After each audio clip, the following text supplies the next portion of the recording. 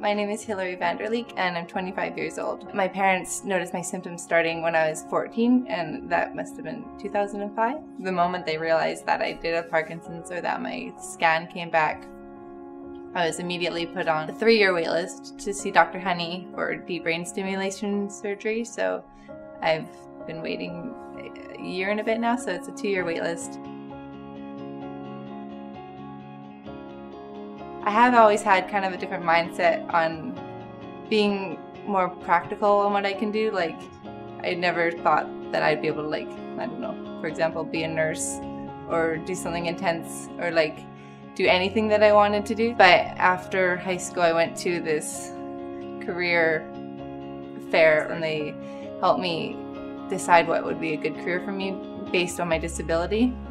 And I actually came up with accountant, which is funny because I'm not very good at math. But that somehow led me to realizing that a desk job would be good for me or somewhere that I could work from home, which somehow has led me to realizing I'm really creative and really love designing and like pretty things. And so I ended up going to BCIT and am now doing freelance website development, and I'm doing graphic design. My husband and I talk about is having children, because right now I can sometimes not take care of myself. On a daily basis, I probably spend like 2 hours like just lying on the floor waiting for my symptoms to pass. Not all at once, but like maybe in like 30-minute increments. So sometimes the thought of having children seems almost impossible. So the thought of having deep brain stimulation surgery makes it seem more realistic.